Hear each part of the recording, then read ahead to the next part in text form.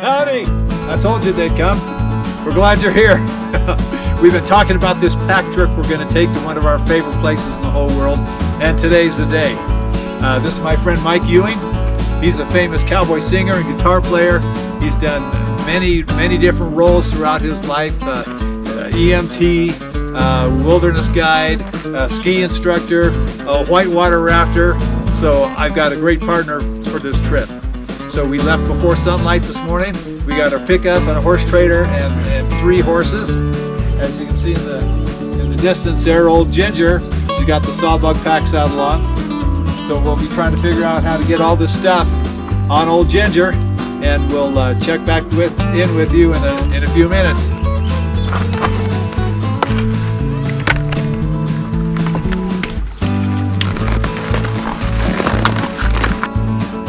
Okay, we are packed up. We are ready to go. We'll see you up the trail. Woohoo! The first test of any horse trip is the first water crossing, and we got ours right off the bat here. 2 things about this one: it gets a little deep right up there, but we've got this long stretch of shallow water. They can get used to the water before they have to step in anything that's deeper.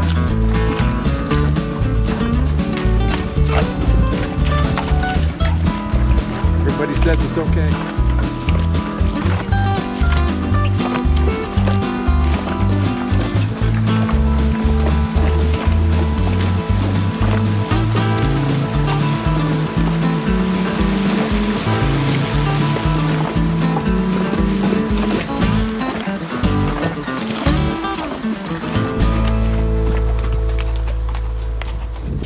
No problem.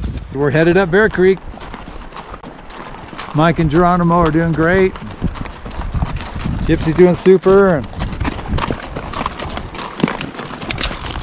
if I get Ginger to stay back, keep that box off my leg, she'll be doing good too. That's a pretty shot. Having fun. That looks great.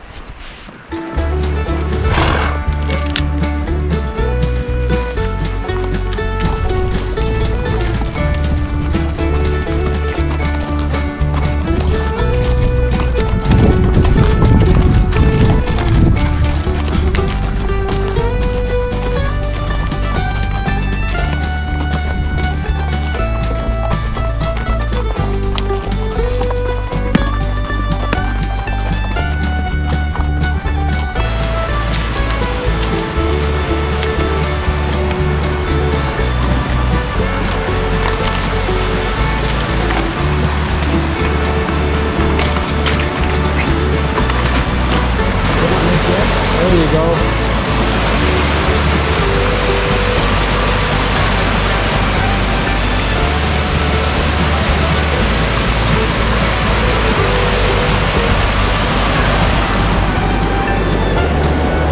Our pack is ridden solid the whole way.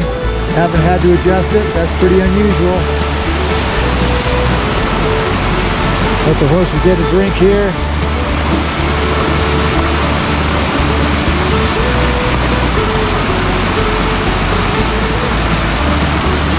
You get a drink, buddy? Okay. When we get to the top of that saddleback up there, that will be the first leg of our journey today.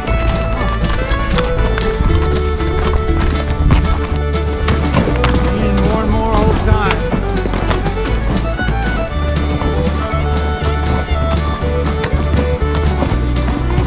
I'm right up there. We'll be off on that hillside in a little bit. Locks the switchback.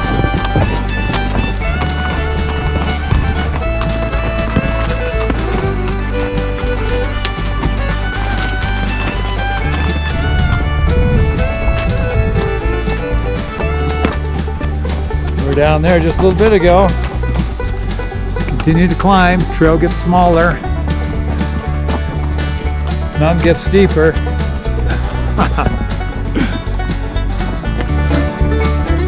Having good horses makes all the difference. Well, we made it to the top of the saddleback. Good job, Mike. Yeah, great ride. You did a great job. Great ride, beautiful. We started out at the foot of that far mountain down there. Then down at the bottom closer here, we got off our horses for a little bit. Came up that zigzag trail up that hillside there. We came up Bear Creek. And we're at the Bear Creek Willow Creek Divide. What you see right down there, that blue mountain and all that pretty valley, that's the Willow Creek drainage. We're headed this way. In just a moment you'll be able to see the next leg of our journey.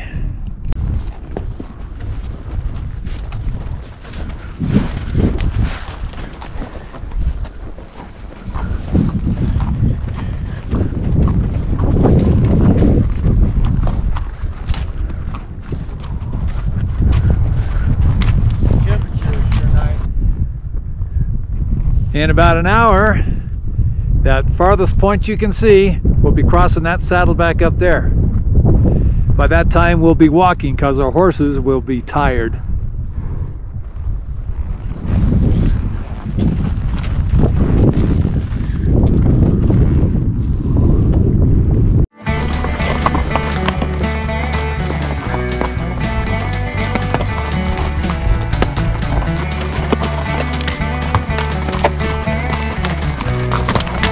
Well, we're climbing higher and higher. Higher we get, the rockier it gets. Yeah, you can see why these horses need shoes up here.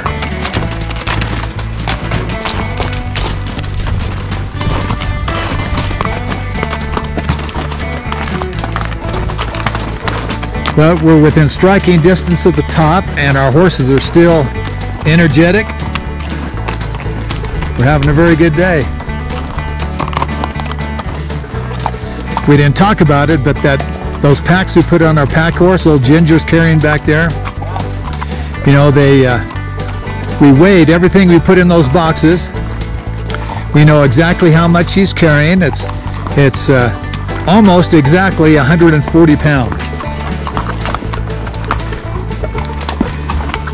Our target weight, the weight we didn't want to go over, was 150. Oh. Here's a tough spot. Oh yeah. Good job, boys.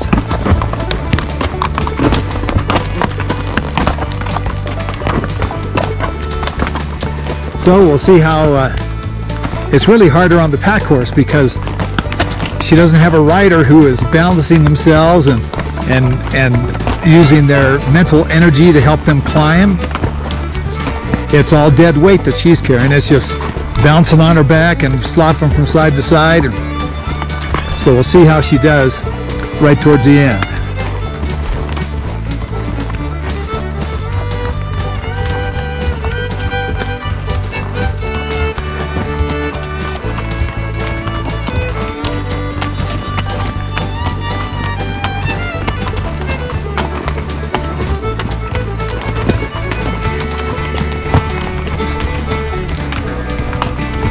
She could have tried to cut that corner, and that creates a real problem, but she followed right behind us that time.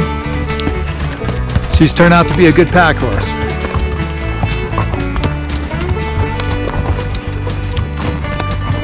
Building muscle she's never had, probably. Yeah. Yes.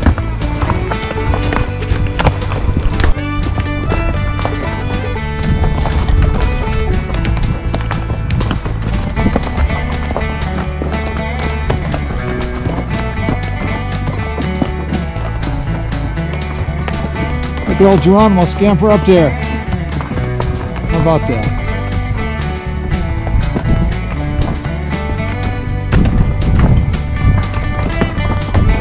Yeah, attaboy. Stay high. Attaboy. Yeah. Wait for Ginger. There she goes. Let's go, she's coming.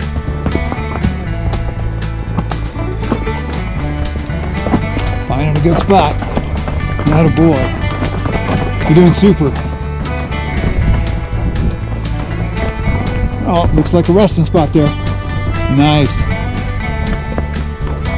You can move just a little bit farther. There you go.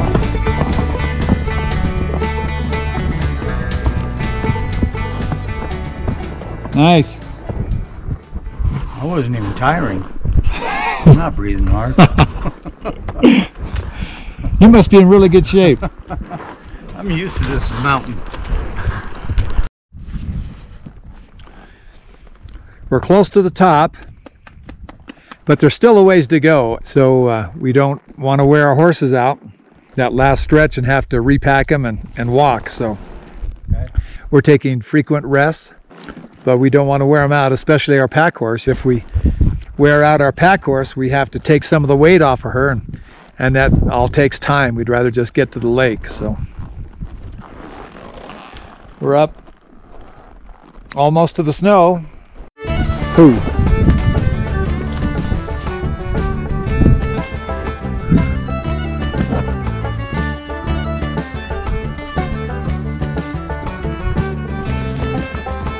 We are almost to the top, and we're up here in the snowbanks.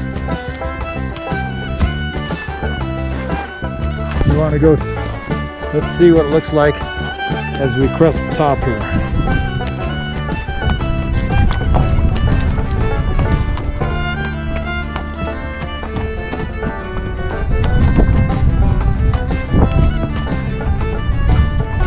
There is the Sawtooth range of the Rocky Mountains right there.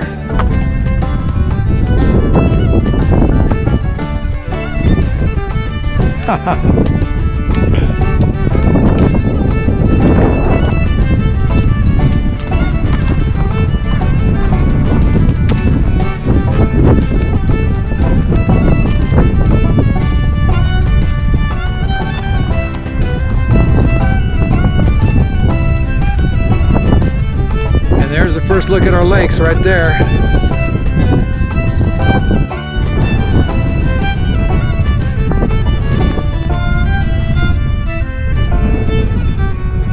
We'll spend our first night right down there at that lake, and then over there in that draw there's another lake, and then if we're lucky we'll go to the next hollow over there and another lake over there. That one's got a lot of fish in it.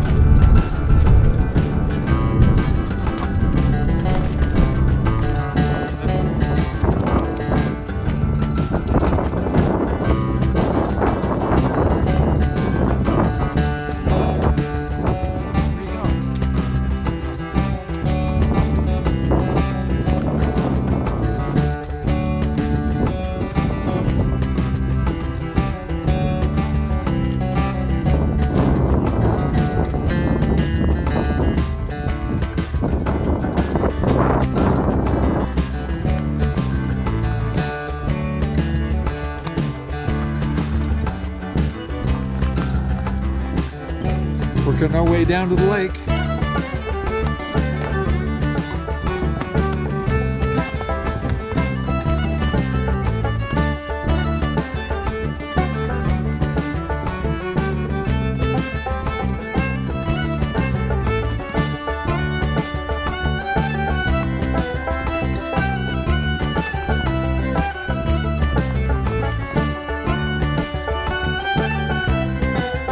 Well, we made it to the first camp. Everything's intact. Doesn't even look like the horse is sweating very much. There's where the tent's going to go. There's a big old fire pit. Well, better get these horses unpacked. Let them eat some grass before dark.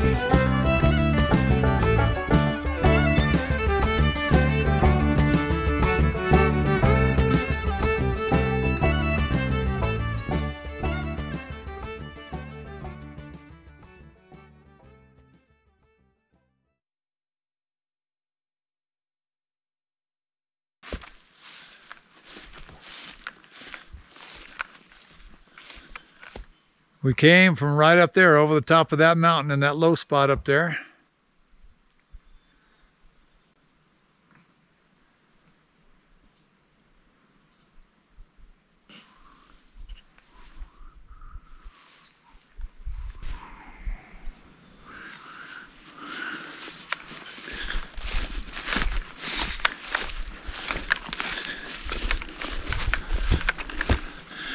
Then what's for dinner, do you think? Lobster. I just about got one in there. I got no fish, but there's lobster there. Lobster. Okay. Or maybe they're crawdads. They're just small lobsters. Mashed potatoes and pork chops. Excellent. That sounds great. Yeah, we're gonna be eating like we're at a restaurant. Be very good. With Chef Dan fixing it for us. Our camp's not organized very well yet because we're leaving in the morning, so we're not going to organize it. But we did take time to bring some firewood in. Won't be using this. Won't be fishing. Here at this lake. How do you know there's no fish in there? Well, when I went swimming earlier, I didn't see a thing. Usually you'd see them jump this time of night and nothing rising at all. But it's clear so you can see the bottom there, right? So you could see there were no fish. Yeah, fish are hard to see in the water because they color the bottom. And in lakes like this, they don't move around too fast, so they're just still. And if you're real lucky, you can see them. But this time of night, if there's fish in there, they'd be going for the flies.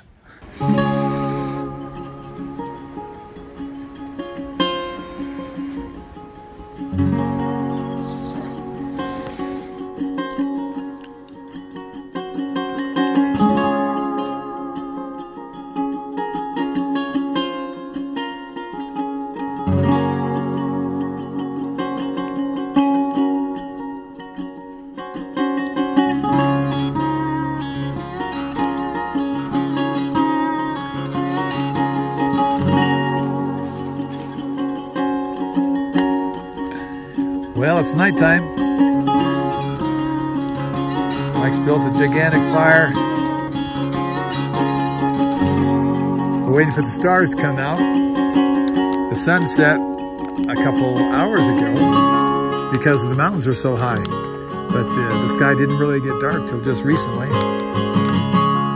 So we're enjoying a big campfire. We had to chase the horses down for a while. They got a little brave and took off. Go chase them down. If you turn the horses loose, they go graze, thinking they're too tired to go anyplace, but they proved us wrong. Mike found them almost at the next lake.